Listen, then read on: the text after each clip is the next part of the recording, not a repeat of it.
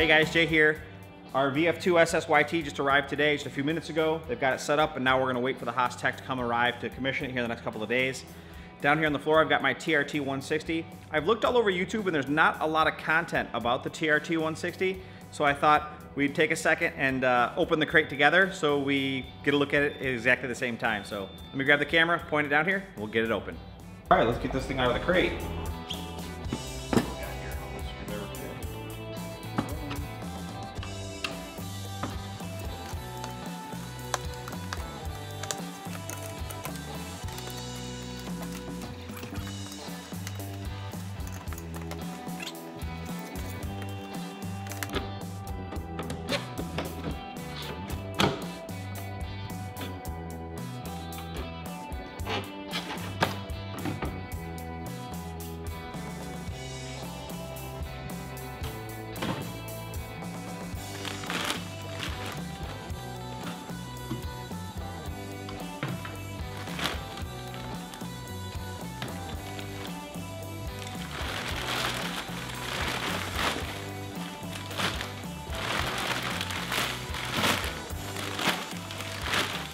Okay, here it is. All the cords are here. Looks like there's some instructions over here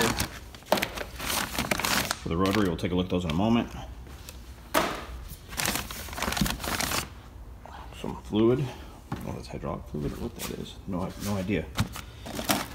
And looks like all the cabling.